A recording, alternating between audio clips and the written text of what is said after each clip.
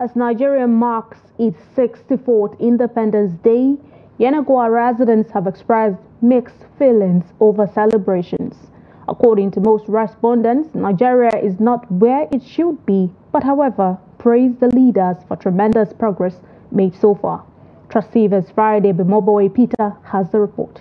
Nigeria got her independence on October 1st, 1960, and 64 years down the line, Nigeria still believes, despite many setbacks such as flood, insurgency, agitations, and climate change, the country has made appreciable progress in the provision of infrastructure. They also paid glowing tribute and extolled the immense contribution of the founding fathers. Where we are supposed to be far more than where we are. The purpose of our freedom fighters that ensure that Nigeria must be together, their reasons, their purpose has been defeated. This is not what they dreamed for.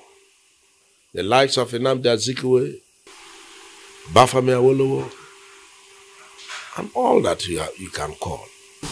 While we agree that they worked so hard for the creation of the state and for the advancement of the state, some of them also worked very hard to keep us the way we are.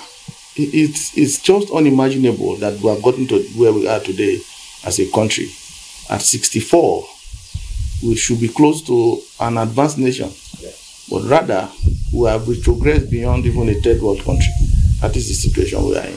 These men you just mentioned were great men that met well for this country called Nigeria. You know, in their days, they were tall, they were respected all over the world. Wherever they go, they know these people are Nigerian. But for some political pundits, the country needs rebate that will accommodate all divergent interests and creates a room that will address the plight of the common man. In the then days, we are talking of farm. Cocoa was in the south, in the north there was granuts, in the east there was even coal. And these things were used in developing Nigeria. But today, everybody fall back to the oil from the Niger Delta. We all wait for the revenue from the federal.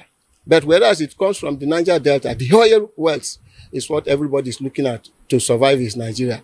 That is why we cannot move forward. If all of us can look deep into what we produce in Nigeria, what we have in our various states, to tap into those resources, God-given resources, Nigeria will not be where we are today. People were also producing, the Meslin was in Port Harcourt, where they were producing tires. Today, there is no place in Nigeria they are producing vehicle tires. So, when you are only a consumer without production, you can't move forward.